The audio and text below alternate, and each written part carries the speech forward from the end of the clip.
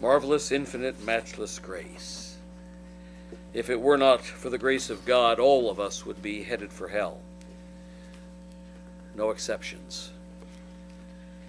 Christ came into the world to save sinners, and we are all sinners, saved by grace.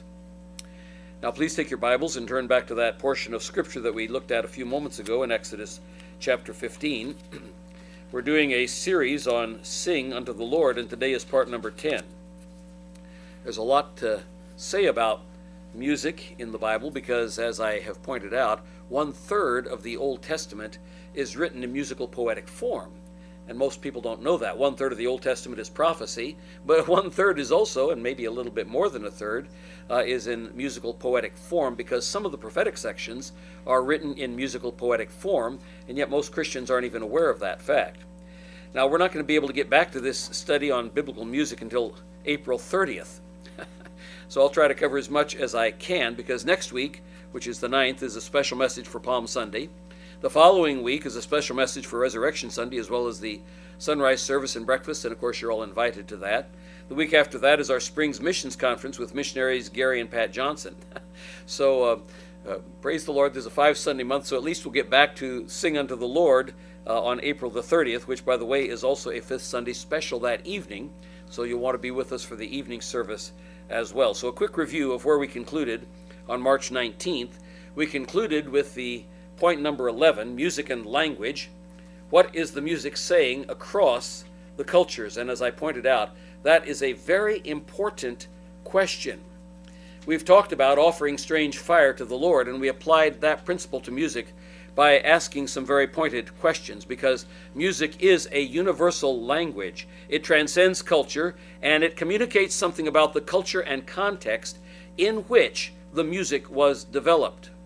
You know, yesterday I heard an interesting discussion on the radio by a world-famous conductor who sees various colors in different tonal structures and compositions, and who is able to compare various perfumes to different types of music. In fact, he actually has 2 chemistry laboratories, one in the United States and one in Europe, where he personally mixes perfumes to maximize the sensory perception of music and colors and smell. So just like you can't smell or can't see the smell of the perfume, it gets around your intellect, even so, music can get around your intellectual analysis, and it can affect your emotions and reach deep into your other senses. So we gave you, if you recall, I hope you recall, a few questions so you can begin to get a handle on how to test music. The first, how was this particular music originally used in the culture where it originated? Number 2, did those who developed these forms use them to glorify God, or did they use these particular forms to worship demons? In other words, is this form of music what we would call strange fire? And folks, there is music that has been specifically developed for the purpose of worshiping demonic forces. Baal worship music was that way. But we see a lot of music coming out of some of what we call third world cultures that was also used to worship demons. Third, if this particular music did not spring directly out of pagan worship, is it the fruit of that kind of music brought to full bloom? That's a very important question, because something may begin in a very simplistic type of form, but then be developed later on. And we'll be talking about the development of music and the development of biblical music and how it fits in with Scripture in a later message. 4, there are over 300 distinct forms and genre of music that are clearly defined and that have specific elements that set them apart from all other forms of music. So you've got your work cut out for you. There's a lot out there that needs to be studied. I'm going to be giving you some of that, but we can only start by giving principles that come from the Word of God so that you can make your own discernment yourself if you're willing to go to the hard work to do it. So that left us with a question. So how do you know what you can use and what is dangerous to use, keeping in mind doing all for the glory of God, not just being neutral? Now, I gave you 2 or 3 weeks ago the example of how in Roman Catholicism, when they penetrate a culture, they take the idols of the culture, dress them up in fancy clothing, and then rechristen them Mary, and then go about worshiping the same idol that the demon worshippers worshipped before, except it's got a new name now. It's got the name of Mary, and of course that's the strange fire type of worship that God prohibits. And I asked the question, so what's the difference between taking a pagan musical form that was originally designed to worship the devil, rechristening that form with Christian words? Rock music and all of its forms goes back to demon worship in pagan tribes in Africa, the Far East, and South America. And I've contrasted that with the great music with its fountainhead in the Protestant Reformation, which has transformative power over such evil music that sprang from demon-worshipping tribes. And I gave you a number of different illustrations from missionaries who have been on the field and who taught the Christians who came to Christ that great music, for example, of Bach, and suddenly there was a sweeping revival in those tribes. Reformation theology. The great post-Reformation musicians such as Bach and Handel, who sprang out of that history, affected generations of later musicians and creatively established the highest forms of Baroque musical structures upon which Rococo, classical, and Romantic musical period musicians built. And then after you get after that, you sort of get impressionistic and you come into modern music, and we're trying to eat away at the core that was established during the Reformation period. But that's Satan just reattacking, trying to get rid of that which was truly to the glory of God. So that brought us back full circle to where we started this particular segment of our study, doing all to the glory of God. And remember, this is a very important principle, folks. Remember, we are not the ones who define what is to the glory of God. God defines what is to his glory. For example, you can't say, "For the glory of God, I think I'll go over and paint graffiti on the public school building because they deny God and teach evolution."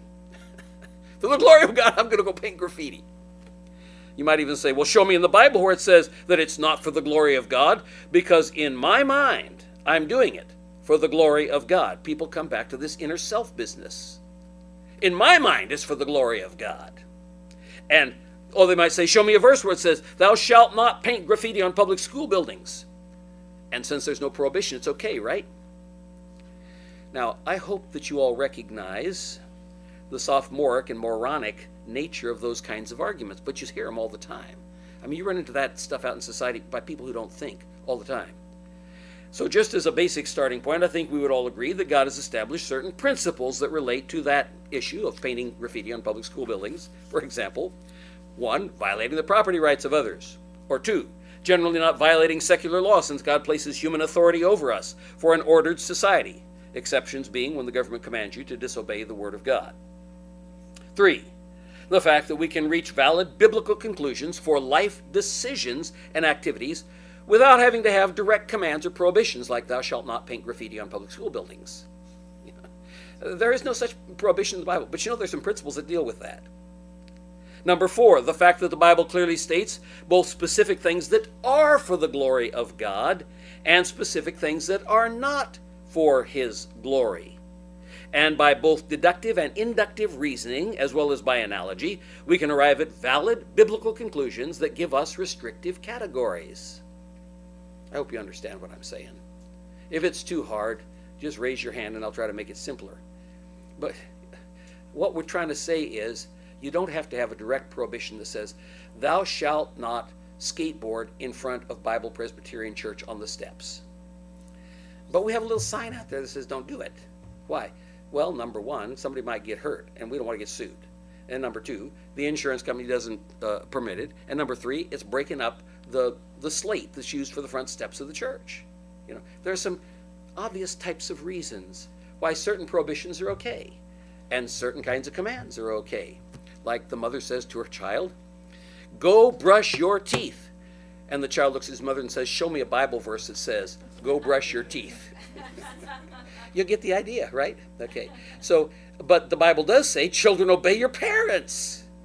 See? So, even if there's not a specific command or a specific prohibition, there are principles that we can see clearly in God's Word that direct us in the way in which we should live a godly Christian life.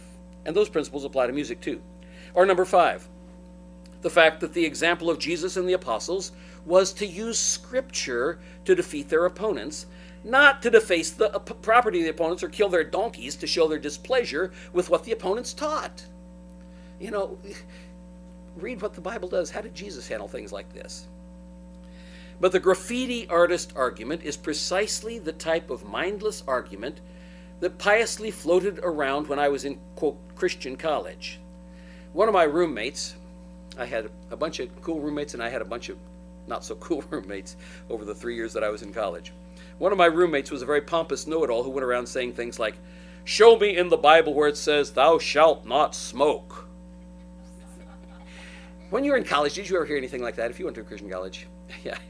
Or if you taught in a Christian school, show me where it says, "Thou shalt not smoke." Yeah. We have a teacher over here who heard that kind of argument.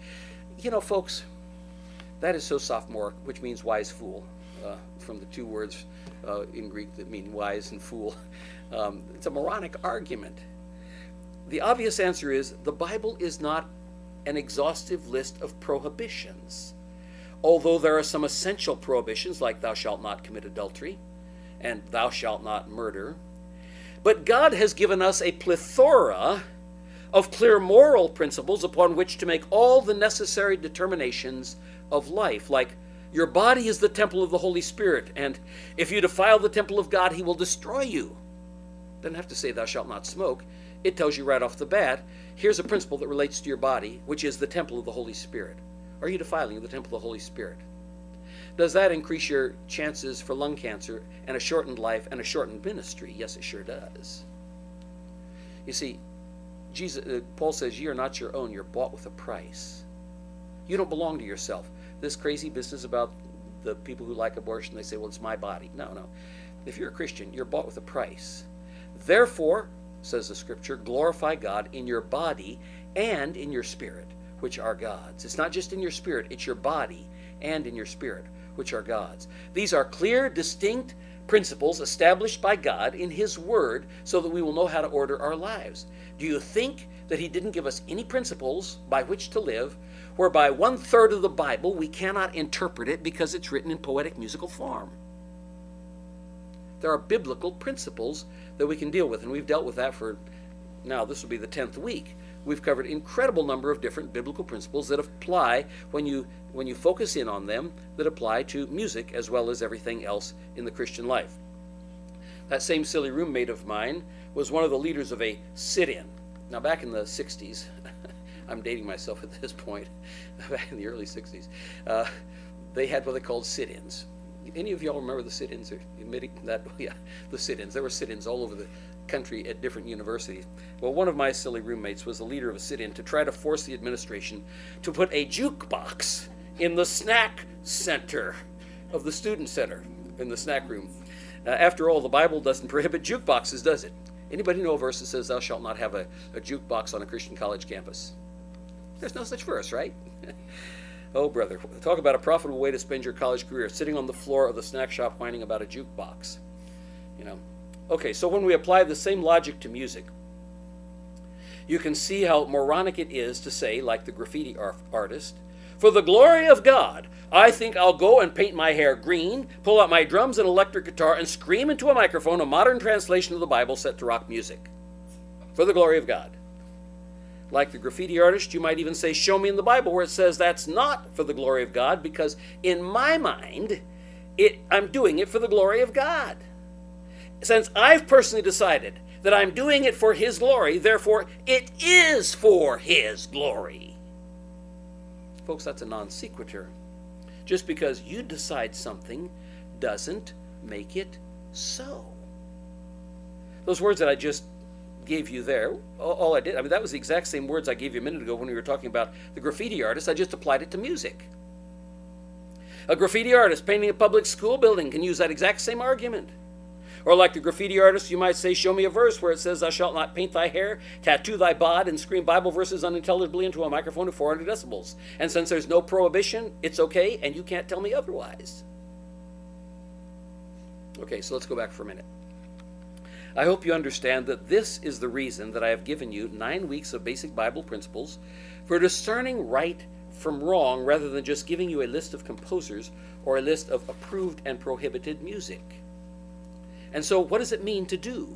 All to the glory of God. How do we approach the question when it covers all of life, including music? Where's the first handle that we can grab onto? Now, 2 weeks ago, I gave you where we just started looking at a hint that Paul gave us in Colossians chapter 3, verse 23. Whatsoever you do, do it heartily as to the Lord and not unto men. In other words, it's not to impress other people. It's not to make money off of other people. It's not to titillate your flesh. It's not to give you the warm fuzzies.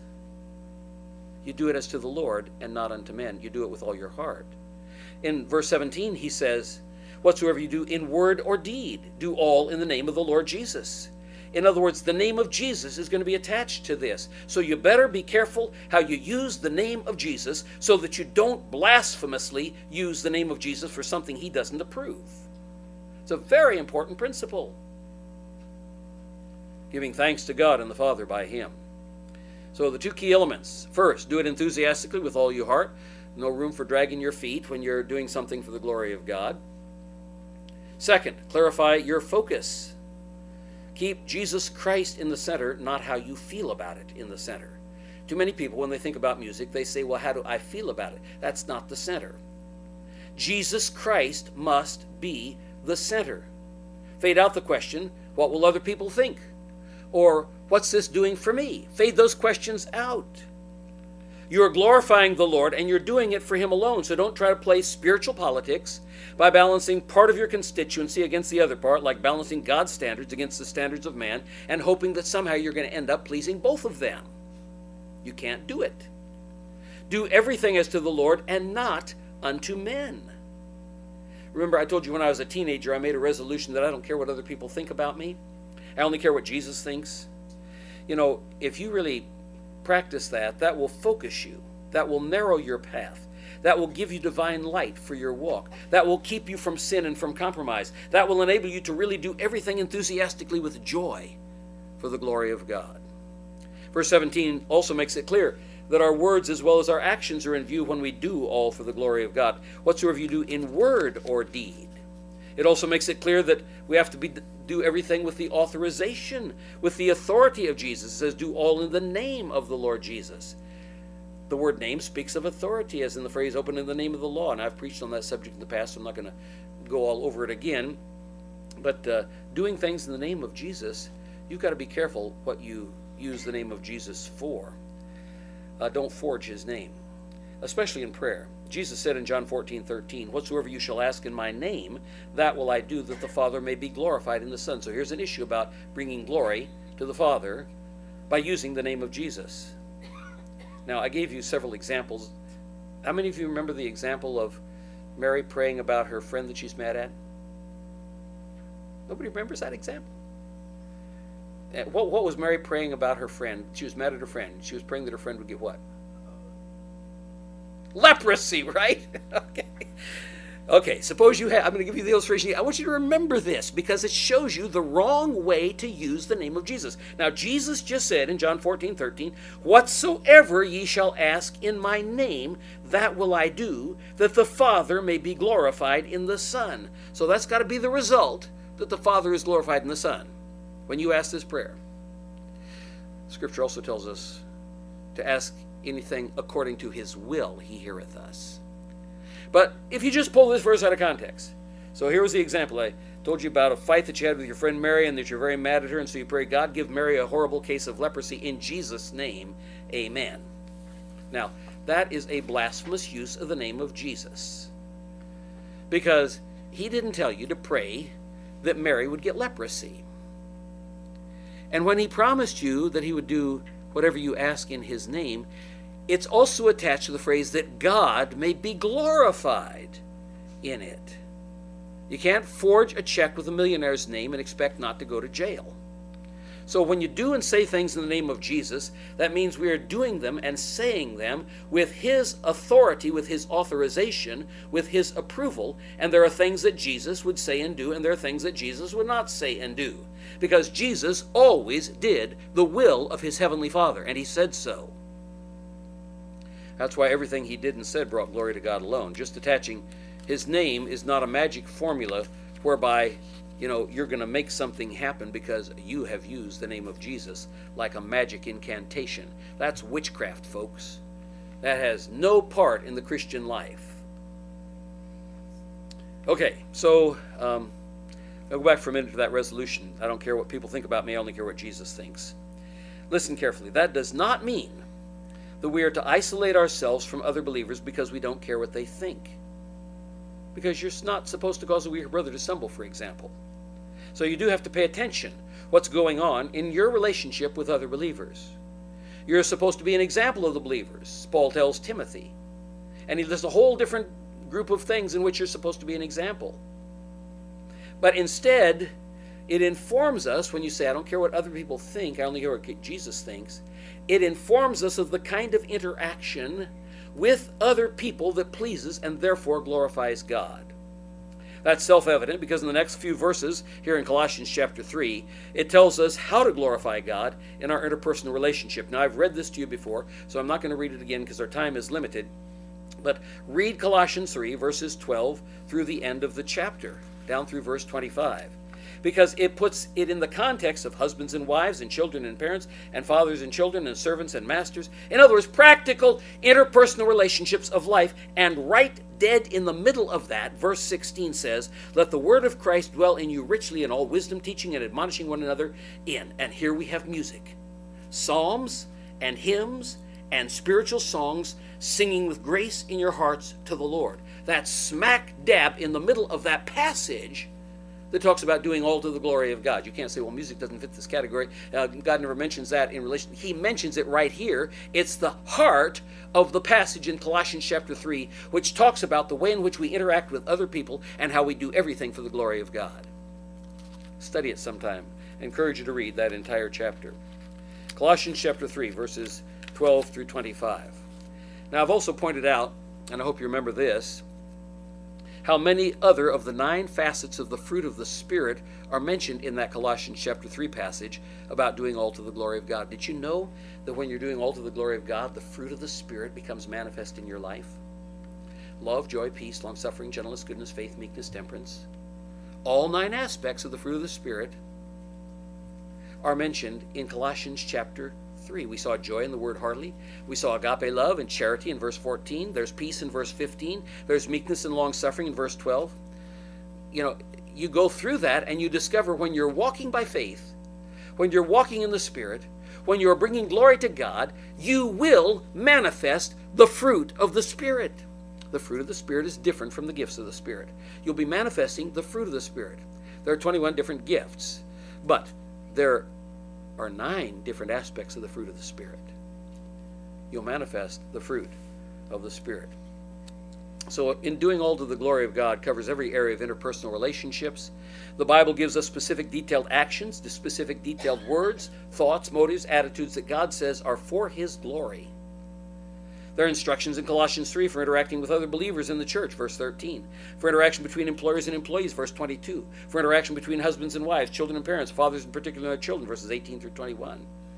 In other words, God has given us specific instructions and put music right in the middle of all that as to how we are to do all for the glory of God. We don't have to guess. We don't have to make it up. God wants us to give Him all the glory, and so He has painstakingly set out the process for us step by step. In a nutshell, that's what's called living the Christian life. That's what's called walking in the Spirit. That's what's called walking by faith, or theologically, that's what's called progressive sanctification.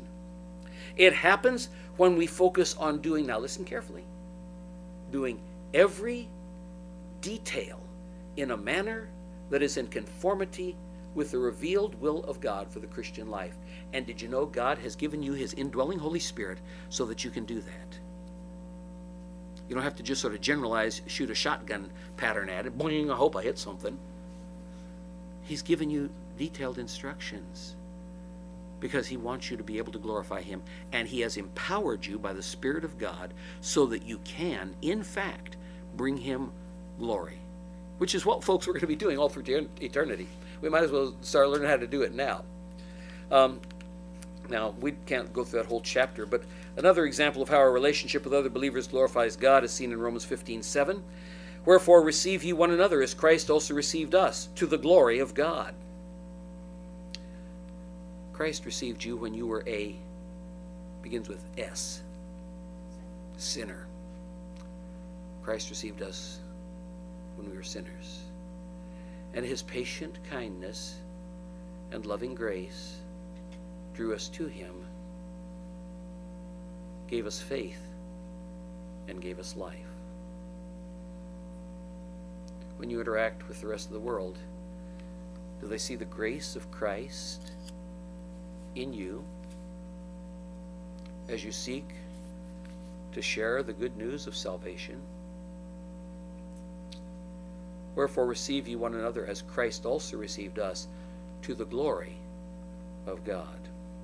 So on one side of the coin we see all of creation, especially believers, and we looked at those verses already, bringing glory to God.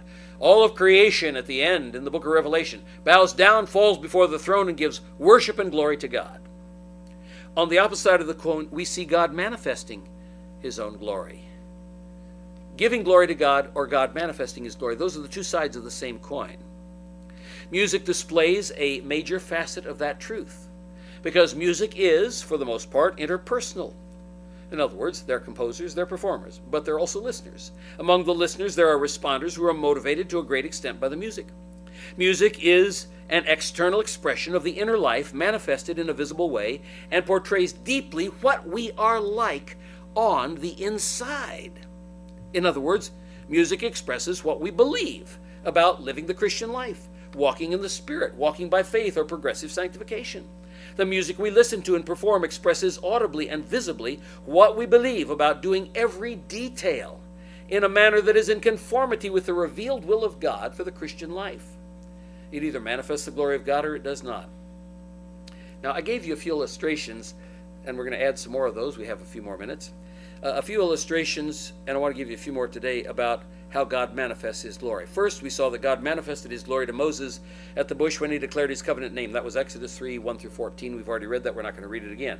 But we saw that in John chapter 8, verses 54 through 59, Jesus referred back to that incident in Exodus 3, and he claimed to be the very God who spoke to Moses from the Shekinah glory at the burning bush. And they wanted to take up stones and stone him because they understood what he was saying. He's the one who spoke to Moses out of the bush, according to John chapter 8. Second thing we saw was God also manifested his glory to Isaiah in the throne room vision of Isaiah chapter 6, verses 1 through 5. I hope that we can study more about that when we begin our study of the book of Revelation in the evening service, which I'm not quite sure when that will exactly start because we still have a ways to go through the book of Acts. But when we begin that, did you know there's a throne room vision, not just in Isaiah 6, but there's a throne room vision in Revelation chapter 4.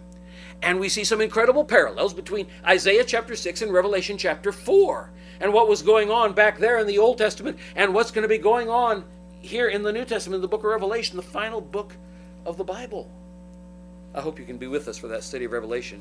So just as the Shekinah glory of God connects Jesus to Abraham, that was the John 8 passage, even so the Shekinah glory of God connects Jesus to the magnificent vision of God's glory in Isaiah chapter 6.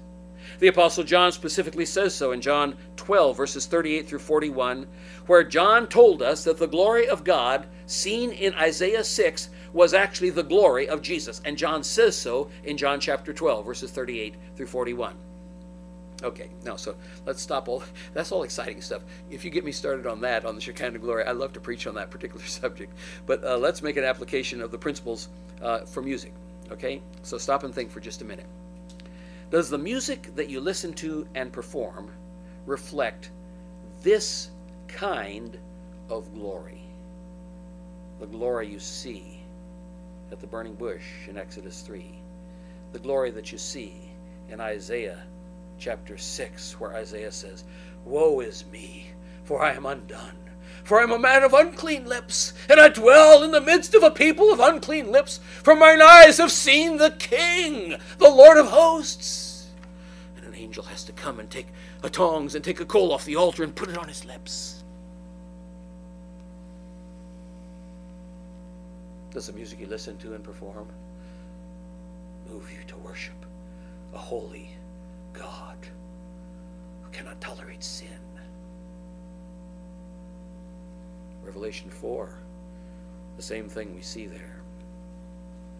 That's why Paul can declare in Philippians chapter 2, verses 10 and 11, that at the name of Jesus every knee should bow, of things in heaven and things in earth and things under the earth, and that every tongue should confess that Jesus Christ is Lord. And what's that last phrase? To the glory of God the Father. Folks, it's coming. There are many today who will not give God glory.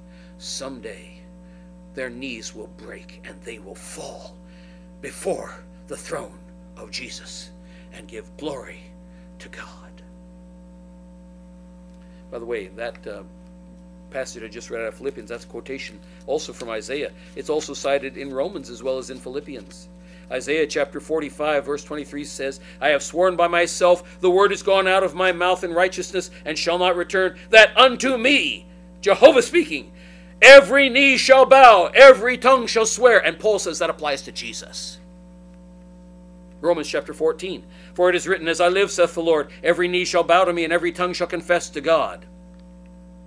That's an important passage. Do you know the book of Isaiah? When was the last time you studied the book of Isaiah? Do you understand how many prophetic passages are in the book of Isaiah that point to the Lord Jesus Christ, that give us an incredible picture of his glory? You all know Isaiah 53, the suffering servant, the lamb slain. Do you know all these incredible other prophecies and pictures of Jesus that Isaiah, written 850 years before he was born, gives to us of the Lord Jesus Christ? Oh, people, do you know your Bibles?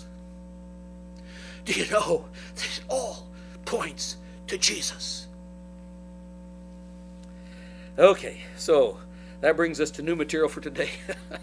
I gave you a whole bunch of new material in that stuff that we were just covering there, but anyway, in the outline that I have done, the new material. Third, the reasons that God manifests, or how God manifests his glory. Third, God also manifests his glory to John in the book of Revelation. Every chapter in Revelation, of course, manifests a different facet of the glory of God. The focus on the glory of God is not just the throne room version, which I mentioned a moment ago in chapter 4, but it's throughout Revelation. For example, Revelation 15, the temple was filled with smoke from the glory of God and from his power, and no man was able to enter into the temple till the 7 plagues of the 7 angels were fulfilled, which is a reflection back on that first temple of Solomon, which when it was dedicated, the glory of God filled the temple, and it drove even the priests out of the temple. They could not bear to minister in the presence of the glory of God. Revelation 21, verse 11, having the glory of God, and her light was like unto a stone most precious, even like a jasper stone, clear as crystal. The heavenly Jerusalem is pictured there. Verse 23, the city had no need of the sun, neither of the moon to shine in it, for the glory of God did lighten it, and the Lamb is the light thereof. God manifests his glory. Other ways in which God is glorified. Fourth, God is glorified when the Word of God is glorified. 2 Thessalonians 3:1. I hope you're writing down some of these verses. These are different ways God has told us how is he glorified. So if we want to apply it to music, let's learn the ways he says specifically that he is glorified. This is number 4. God is glorified when the Word of God is glorified. 2 Thessalonians 3:1. Finally, brethren, pray for us that the word of the Lord may have free course and be glorified, even as it is with you. So I ask you a question. Does the so-called Christian music you listen to glorify the Bible? Is it an appropriate setting for the eternal words of Scripture, or is it like using pornography to teach Bible memory verses? There's a lot of music out there that's like porn. They claim it's Christian because they got Bible verses attached. That's like using pornography to teach Bible verses. Fifth, God is glorified by creation. You all know this passage, Psalm 19:1. To the chief musician, a psalm of David. The heavens declare the glory of God, and the firmament showeth his handiwork. You know, one of the greatest oratorios of all time is Franz Joseph Haydn's The Creation, the oratorio of the Creation. Haydn lived from 1732 to 1809. He was one of the greatest composers of all time. He perfected the early symphonic form, invented the modern string quartet, was the principal founder of the Viennese classical school. The Creation was first performed in April of 1798. Now, a lot of you, I'm sure, or I hope you do know, the musical composition called The Seasons by Vivaldi, but Haydn also wrote a beautiful work called The Seasons, which truly brings glory to God in the creation of the 4 seasons of the year. And he did it for the glory of God. In 1785, he wrote the 7 words of the Savior on the cross, and later added more vocal parts in 1796. Now, that's not the same as the one that I think most of you may be familiar with, Theodore Dubois' The 7 Last Words. The choirs here years and years ago performed Dubois' 7 Last Words and made a recording of it, and I passed out recordings of those, of the 7 Last Words, made by the choir of this church years and years and years and years ago. I appreciate the 4 ladies who are in our choir today, but that was a lot larger choir back in those days. Filled the choir loft. They recorded the 7 Last Words of Christ. That's not the same one, but Haydn wrote one called The 7 Words of the Savior on the Cross. And for those of you who are history buffs, and I give this by way of illustration to show how music can affect entire countries. In 1809, when Napoleon besieged Vienna and in May entered the city, Haydn, who was living in Vienna, refused to leave his house and to take refuge in the inner city. Napoleon placed a guard of honor outside of Haydn's house. And a few days before he died, the enfeebled composer was much touched by the visit of a French hussars officer who sang Mit Würde und Hochheit, which is from the Creation that Haydn wrote. A few days later, on May 31st, 1809, Haydn died. The music of that great Austrian reached England, where they had begged him to stay to escape the ravages of the war in Europe. But it also reached the French, who honored him even as they attacked his city. Friends, music makes an impact, especially when it is truly for the glory of God. Sixth, and I'll close with this one because I think I have 18 points, so we'll stop here at number 6. The restoration of the nation Israel brings glory to God. The restoration of the nation Israel brings glory to God. Here we have the prophet Isaiah again. Isaiah chapter 26, verse 15. In fact, many passages out of different chapters. I'll just read one verse out of each. Verse 15, Thou hast increased the nation, O Lord, Thou hast increased the nation. Thou art glorified. Thou hast removed it far unto all the ends of the earth. He's glorified in the nation of Israel. Chapter 44, verse 23, Sing, O ye heavens, for the Lord hath done it. Shout, ye lower parts of the earth. Break forth into singing, ye mountains of forest, and every tree therein. For the Lord hath redeemed Jacob, and glorified himself in Israel. The work of God in Israel brings him glory. Isaiah 49:3, And he said unto me, Thou art my servant, O Israel, in whom I will be glorified. Isaiah 60:21, Thy people also shall be all righteous. They shall inherit the land forever, the branch of my planting, the work of my hands, that I may be glorified. Who are the people? It's Israel whom he's talking about in that passage. Chapter 61, next chapter, verse 3, To appoint them that mourn in Zion, to give them beauty for ashes, the oil of joy for mourning, the garment of praise for the spirit of heaviness, that they might be called trees of righteousness, the planting of the Lord, that he might be glorified. The restoration of the nation of Israel brings God glory.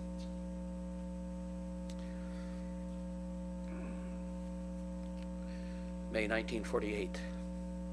Israel became a nation born in a day. God is glorified. He brings them back in unbelief. He said he would do it. They're not coming back because they're trying to fulfill biblical prophecy. They're coming back because God is irresistibly drawing them from the four corners of the earth, just like he promised. I wear this pin. It was Judy's favorite pin. We met on Mount Zion in Jerusalem. Thank you. And I love Israel. God has promises for Israel that he will yet fulfill. He is not slack concerning his promise, as some men count slackness. Well, our time is up. It's time for the communion service. Let's close in prayer. Our gracious Heavenly Father, we pray that all that we do might truly bring glory to Jesus Christ. Father, we don't deserve your kindness. We don't deserve your goodness. We don't deserve the blessings and the privilege that you have given to us, whereby you have brought us into the promises and into the covenants, and to the grace of God, which passes all understanding. Father, we thank you, for you are good. You are our God. We fall before you and we worship you. Teach us to worship you as we should, for we pray it in Jesus' name. Amen.